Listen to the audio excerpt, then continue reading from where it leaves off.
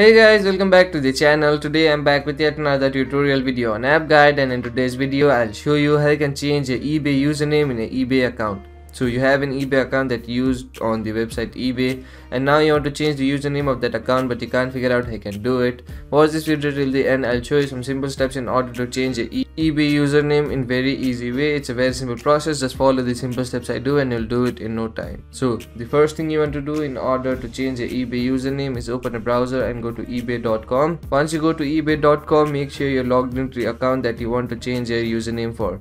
If not, go ahead and log into that account.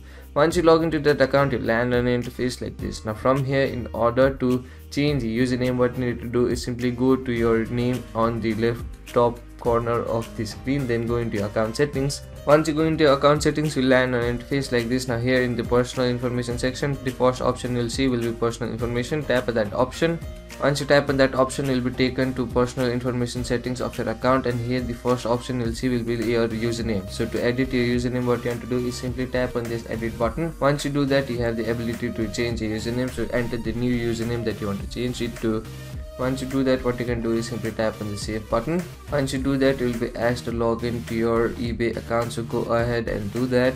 Once you sign into your account, you'll successfully change your username to your eBay account in very easy way. So those are the simple steps in order to change your username in your eBay account in very easy way. So that will be it for today's video. Hope this video was helpful for you. If it was, hit the like button, subscribe to the channel, and I'll see you in the next video with some new information. Goodbye.